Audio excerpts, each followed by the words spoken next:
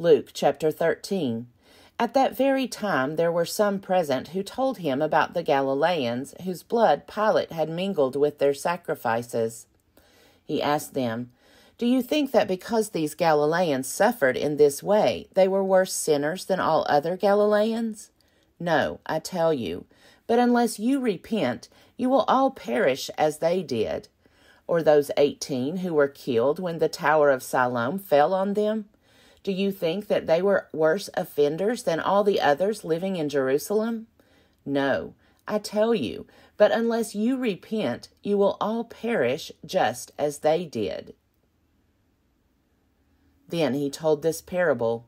A man had a fig tree planted in his vineyard, and he came looking for fruit on it and found none. So he said to the gardener, "See here, for 3 years I have come looking for fruit on this fig tree, and still I find none. Cut it down. Why should it be wasting the soil?" He replied, "Sir, let it alone for 1 more year, until I dig around it and put manure on it. If it bears fruit next year, well and good, but if not, you can cut it down." Now he was teaching in one of the synagogues on the Sabbath, and just then there appeared a woman with a spirit that had crippled her for 18 years. She was bent over and was quite unable to stand up straight. When Jesus saw her, he called her over and said, "Woman, you are set free from your ailment." When he laid his hands on her, immediately she stood up straight and began praising God. But the leader of the synagogue, indignant because Jesus had cured on the Sabbath, kept saying to the crowd, "There are 6 days on which work ought to be done. Come on those days and be cured, and not on the Sabbath day." But the Lord answered him and said, "You hypocrites! Does not each of you on the Sabbath untie his ox or his donkey from the manger, and lead it away to give it water? And ought not this woman, a daughter of Abraham, whom Satan bound for 18 long years, be set free from this bondage on the Sabbath day?" When he said this, all his opponents were put to shame, and the entire crowd was rejoicing at all the wonderful things that he was doing. He said, therefore, "What is the kingdom of God like? And to what should I compare it? It is like a mustard seed that someone took and sowed in the garden. It grew and became a tree, and the birds of the air made nests in its branches." And again he said, "To what should I compare the kingdom of God? It is like yeast that a woman took and mixed in with 3 measures of flour until all of it was leavened." Jesus went through one town and village after another, teaching as he made his way to Jerusalem. Someone asked him, "Lord, will only a few be saved?" He said to them, "Strive to enter through the narrow door, for many, I tell you, will try to enter and will not be able. When once the owner of the house has got up and shut the door, and you begin to stand outside and to knock at the door, saying, 'Lord, open to us,' then in reply he will say to you, 'I do not know where you come from.' Then you will begin to say, 'We ate and drank with you, and you taught in our streets.'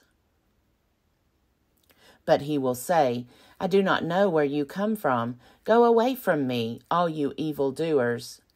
There will be weeping and gnashing of teeth when you see Abraham and Isaac and Jacob and all the prophets in the kingdom of God, and you yourselves thrown out.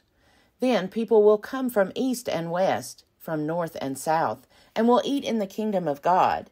Indeed, some are last who will be first, and some are first who will be last." At that very hour some Pharisees came and said to him, "Get away from here, for Herod wants to kill you." He said to them, "Go and tell that fox for me. Listen, I am casting out demons and performing cures today and tomorrow, and on the 3rd day I finish my work. Yet today, tomorrow, and the next day I must be on my way, because it is impossible for a prophet to be killed outside of Jerusalem." "Jerusalem, Jerusalem, the city that kills the prophets and stones those who are sent to it. How often have I desired to gather your children together as a hen gathers her brood under her wings, and you are not willing. See, your house is left to you, And I tell you, you will not see me until the time comes when you say, 'Blessed is the one who comes in the name of the Lord.'" Luke chapter 14. On one occasion, when Jesus was going to the house of a leader of the Pharisees to eat a meal on the Sabbath, they were watching him closely. Just then, in front of him, there was a man who had dropsy. And Jesus asked the lawyers and Pharisees, "Is it lawful to cure people on the Sabbath or not?" But they were silent. So Jesus took him and healed him and sent him away. Then he said to them, "If one of you has a child or an ox that has fallen into a well, will you not immediately pull it out on a Sabbath day?" And they could not reply to this. When he noticed how the guests chose the places of honor, he told them a parable. "When you are invited by someone to a wedding banquet, do not sit down at the place of honor, in case someone more distinguished than you has been invited by your host.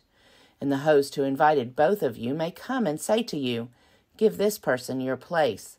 And then in disgrace you would start to take the lowest place. But when you are invited, go and sit down at the lowest place, so that when your host comes, he may say to you, 'Friend, move up higher.' Then you will be honored in the presence of all who sit at the table with you. For all who exalt themselves will be humbled, and those who humble themselves will be exalted." He said also to the one who had invited him, "When you give a luncheon or a dinner, do not invite your friends or your brothers or your relatives or rich neighbors, in case they may invite you in return, and you would be repaid. But when you give a banquet, invite the poor, the crippled, the lame, and the blind, and you will be blessed, because they cannot repay you, for you will be repaid at the resurrection of the righteous."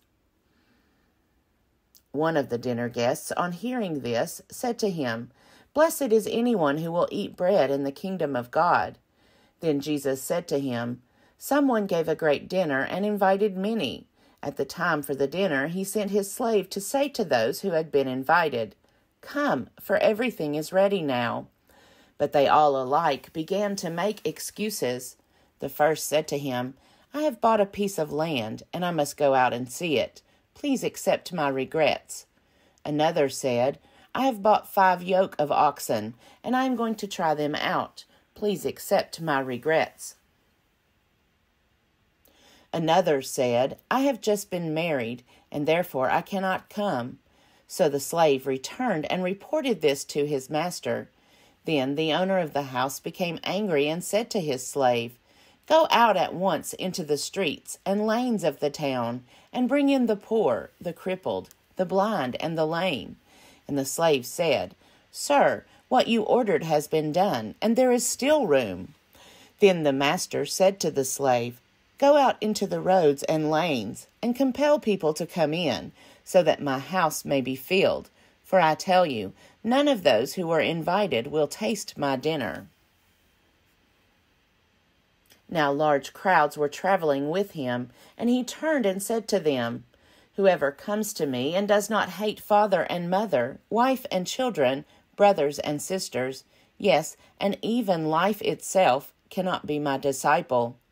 Whoever does not carry the cross and follow me cannot be my disciple. For which of you, intending to build a tower, does not first sit down and estimate the cost, to see whether he has enough to complete it?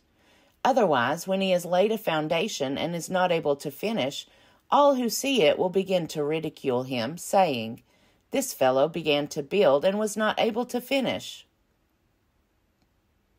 Or what king, going out to wage war against another king, will not sit down first and consider whether he is able, with 10,000, to oppose the one who comes against him with 20,000?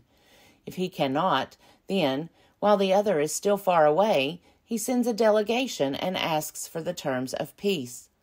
So, therefore, none of you can become my disciple if you do not give up all your possessions. Salt is good, but if salt has lost its taste, how can its saltiness be restored? It is fit neither for the soil nor for the manure pile. They throw it away. Let anyone with ears to hear listen."